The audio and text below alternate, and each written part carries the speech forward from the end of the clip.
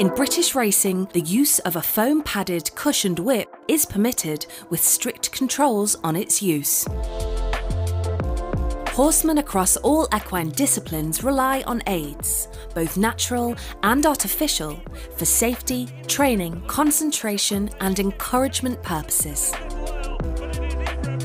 These could range from audible, visual and physical cues such as the use of the whip. The use of the whip in British racing is restricted to safety, correction and encouragement. In certain circumstances, the whip is used to correct a horse's direction of travel or speed. The whip can also be used as an aid to a horse's concentration.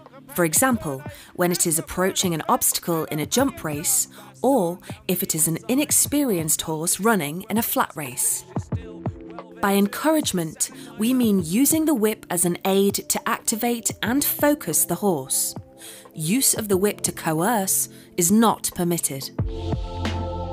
The whip may be used to encourage a horse when the horse is in contention during the race within certain parameters. And when the horse is given time to respond by the jockey. The whip should not be used on a horse which is clearly winning a race or when the horse is out of contention. The whip may only be used on the horse's hindquarters or down its shoulder, though the whip may only be used down the shoulder if it is being used in the backhand position.